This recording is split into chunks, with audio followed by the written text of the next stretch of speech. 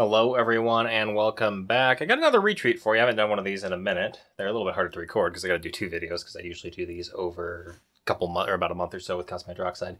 Anyways, you can see short fill there, but it's actually a lateral canal, I believe, that was causing her pain, as you can see on there. So let's get started.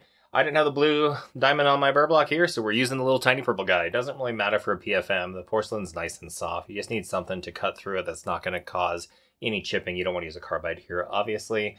And when I'm doing my retreats, the access, I tend to go a little bit larger than I would if I were the first one in, just because historically accesses have been more of the pathways of the pulp. Let's see all the canals at once. So you know that there's already going to be composite there. I don't really care if I have to remove more composite. I'm concerned about removing more dentin. So use the metal burr and then go into the workhorse burr here. What I like to do is you'll notice the water's off for this part because composite creates a very different pattern of dust than tooth structure does. And my goal here is to only remove composite. So you can see I'm almost doing a brushing stroke here, and I'm trying to isolate both mesially and distally. I will sometimes switch to using the prep burr as well because it's a little bit larger and removes the composite more effectively. Composite tends to gunk up that really skinny 014 burr, and so this is a much larger one designed, well, pretty much to prepare crowns. So it is designed to effectively get rid of the composite. Once I remove the bulk of it and can start to see the pink showing through from the existing Gutta-Percha, I'll then punch through back again with the long, skinny diamond. That's the workhorse. That's a really hard word for me to say, apparently. Workhorse burr. I feel like Ron Burgundy right now. Unique New York. And I'll start to, you can see I'm actually kind of dropping into the area exactly where that pink Gutta-Percha is. And so that's how one way to find the canals when you're doing a retreat. You want to go slowly. This isn't one where you need to rush it at all because just follow the composite and you'll find it. Now, as far as retreats, the first thing I do is I use heat to remove the bulk of the coronal Gutta-Percha. My little cordless unit gets up to 230 degrees Celsius, which is hot enough usually to remove at least that coronal third. This also creates almost a purchase point for my F1 to go into. A few of you were asking how fast I spin my rotaries, so here we are. F1s, I'm going to spin real fast at the beginning because I'm not really worried about breaking. If the tip does break off, it's going to be in a sea of Gutta-Percha and it's easy to flip back out. And the key here is you want that speed to cause friction, which will then cause heat and pulls the Gutta-Percha out. So I'm not really using the flutes of the file to remove the Gutta-Percha as much as I am using heat to pull it out. F1s are a great shape for this as well. They're a very active and really broad as far as the flute design. I can't believe, hopefully there is one person out there who also cares about flute design like I do, because when I talk to general dentists about this, their eyes just glaze over. So hopefully there's a few nerds out there just like me who want to care about this. And remember, I've already got my estimated length off of the cone beam. I think my estimate is like 21.5. Working length ended up being 21. So I'm only down at about 18, 17 millimeters right now. I'm not really worried about stressing out the file or causing any issues. And you can see the reason that there's a lot of cuts is because I'm constantly cleaning off those flutes. As soon as they become filled with that, I want to clean that off. You may be saying, well, why don't you use chloroform? Well, you can here. I've just found that chloroform creates a big mess and it really doesn't make anything faster for me. The speed at which I'm able to remove the Gutta-Percha, I think is actually faster. You'll also notice I'm using water here instead of rinsing with any of the side vented tips. The reason why is in these chunks like this, very, very common for them to start to clog the cannula really quickly with me. So I'm now remove the bulk of the Gutta-Percha, and I'm going to start kind of going past those areas where the ledges were, because remember, all four canals were short. So starting off here with the 2006, you can see I'm not getting anywhere whatsoever with that. The distals, though, are looking pretty good. Still in a lot of Gutta-Percha on both of the mesials, and you can see I'm really not getting down very far. Same thing here. MB is a little bit better. You know, I'm probably around 18, 19 there, which is where we are. But at this point, I've removed enough Gutta-Percha that I'm going to start rinsing with the Triton material to start killing bacteria. Because remember, that is what we do want to do here on a retreat. Bacteria are the main cause of failure in these cases, so got to kill it up. Going back in now with that F1 on the mesiolingual in particular, and you can see I'm poking in, and I get down about a millimeter at a time. It just showed you there. I do have to clean off the Gutta-Percha as soon as you see it kind of go in there. And I'm usually do like a 1, 2, 3 as far as how much I'm going down. If I start to feel it drop like that, may go a little bit farther. But I'm not pressing very hard here. That's the key. Is you this is how you strip perf. This is how you transport a canal. Is you push way too hard. This thing isn't a DeWalt. You want to do it with light, gentle force. Let the speed and the friction do the work for you. And you can see how it almost pulls down into the canal as I'm going in. The distals look great here. MB looks great as well. And you'll see it's just that ML where I'm still short, probably about 6 millimeters or so right now. As Gutta-Percha ages, as you know, the tooth and the patient, you know, it's attached to age, it does go through some chemical changes, dries out, and it does become a lot harder and more difficult to remove. You can see getting a few good chunks out there still. And what I wanted to show here is just how we are starting to see some bubbling. Someone asked me my irrigation technique and kind of how I plan for these things. Well, in this case, I'm going to plan that the calcium hydroxide is going to do most of the work anyway.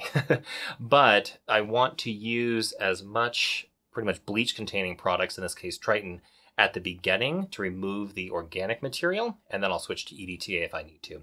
I'm now using an SX here on that mesiolingual in particular because it's a lot more aggressive in the coronal aspect and helps remove Gutta-Percha that might be sticking in the way. And it doesn't do too much in the apical area. This shape was probably, let's say, an F2 to begin with. And from, you know, my 1704, 2006 isn't really going to do anything there. You can see that little bit sticking between the two teeth here. I'll go after that in just a minute, but just want to show you with that 2006, I am spinning this a little bit faster. This one's probably at about 550 again. And we are looking really good on everything except for that mesiolingual right now. So you'll see kind of how I address this here in just a minute, but we're getting almost way down to the bottom. I like using headstromes to remove any Gutta-Percha that's stuck in the isthmus or the area in between the canals because their pulling motion, it may not grab the piece in one, you know, solid piece, but what it does do is kind of shreds it and makes it a lot easier for the irrigants or your next files to pull it up. So don't be disheartened if you don't get it out in one cool piece. It's fun when that happens, but if you can at least shred it and get it a little bit loose, much higher likelihood that the rest of the materials you're going to use are going to get it. So at this point, I'm pretty much patent on most of them. I was able to get 2 of the lengths here. Now we're still a little bit short on the others, so you'll see me going back down now. I've taken the stopper off because I am going to shape these to an F1. Why am I going so large? Well, because that's what the natural shape was to begin with. Really, the difference in an F1 and a 2006 and the apical 2 millimeters that I need to go isn't that big of a difference, and it's a lot easier to squirt fill an F1 shape, which you'll see in a few minutes. But that's why we're going down there. Now, F1 obviously is a very large file, and by today's standards, back in the day, that was actually a very skinny file. I find that I like to get 2 length working with these smaller files to begin with, so that's why you'll see me go back to the 2006, and you'll even see me go back to the 17.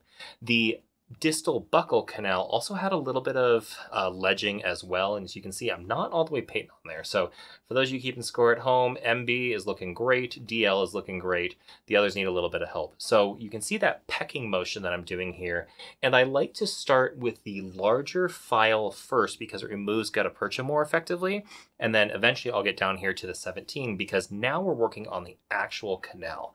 I don't really want to take an F1 down a calcified canal because it's so large, it's not going to really do anything for me. The 17, however, is nice and skinny and will follow that shape a lot better. On the distal, I started with a 15 just to make sure I can kind of poke down into the area. It felt like I just had like a millimeter to go, which is all I think I really did. Sorry for the video. It's hard to make, you know, watch winding look cool on a video. But that's what we're doing here, is taking that 15 down, because if I can get a 15 to length, then I just need to go up 2/100ths of a millimeter to get the 17 to length. That's kind of the thought process here, but I was still running into a lot of Gutta-Percha on that ML. So I'm going back in now with the 2006, just trying to get patent with these 2. You can see we're still just a little bit short, but on those distals, now we're looking pretty good, except for that guy right there. That distal lingual still has a little bit of work to do. So you'll see how I manage that here in just a minute. Now what we're doing is going through these again. It seems very repetitive here, but this is pretty much the way that you get down these cases, is slow repetition. Sometimes you're only getting a 0.5 millimeter at a time, and that's okay. As long as you're still making progress, you should feel that stickiness, almost like you're going into a piece of rubber. If you feel like you're going into a piece of metal, that's when you need to back out and do a couple different things, which you'll see me do here. It's when I bring out those C+ files. So as you can see, still just a little bit short, but at this point I do have length now on those distals. Just want to confirm, and we're all around 21. Now ML, you'll see me using the C+ file. Remember, the difference between C+ and C files is not only are they active, which means that they're actually sharp on the end, whereas every other K file is blunted, they're also an O3 taper, so they are more stiff and you can push on them a little bit. Now that file I was pushing on. That one you do want to have a fair amount of pressure, because what I was trying to do is just pop through that final apical, probably millimeter, maybe 2. You can see I'm just a little bit short on those mesials. So just that's where you can actually use a little bit of pressure. I could feel that I dropped in, and that's why I went straight to the rotaries. Sometimes I'm pretty sure that video's out. I'm not sure if it's out yet. I get lost on how many of these I have going out at once, but there is a video somewhere out there that shows me working through 6, 8, 10, 6, 8, 10, going up to 15, and sometimes going back to 6. And it's not something I have to do on every case, but on the cases where you do have to do it, it's nice to know that it's in your back pocket there. So going back down here, you can see the distals now are looking great. I think I actually finished, I know I said earlier that I was going to finish to an F1. At this point, I think I was just happy to be done with everything, and I ended up finishing to a 2006. That's more than aggressive enough. It actually kind of fits the shape of it as well. And you can see we're finally down to where we need to be, which is fantastic. So do a big rinse here, get all that nastiness out. At this point, you can see we're really not seeing a lot of bubbles either. That's a very good sign.